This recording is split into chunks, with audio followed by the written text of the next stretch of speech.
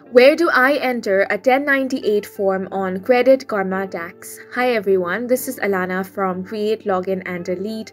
Let's jump right into the video. First of all, you want to open up any web browser and head over to creditkarma.com.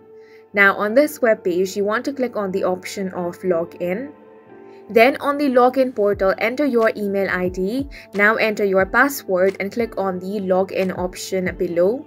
Once you click on this option and you have been logged into your account, if you have already started your tax return, you can continue where you left off. If not, start a new tax return.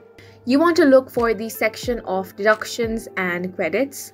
This is located in the part of tax return where you report your income and deductions. Within the deductions and credits section, there should be a specific area for mortgage interest deduction. This is where you will enter the information from Form 1098. Credit Karma Tax will prompt you to enter information from Form 1098. You will have to input details such as amount of mortgage interest paid as reported on the form. Credit Karma Tax will guide you through the process of entering information from Form 1098. Make sure to enter accurate and up-to-date information to ensure that your tax return is filed correctly.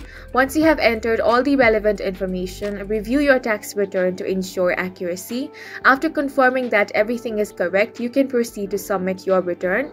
If you face any difficulty during this process, you can contact the customer support of Credit Karma Tax. And that's it for this video. If you have any questions or confusions, do leave them on the comment section, and don't forget to hit the like button and subscribe for more helpful tutorials.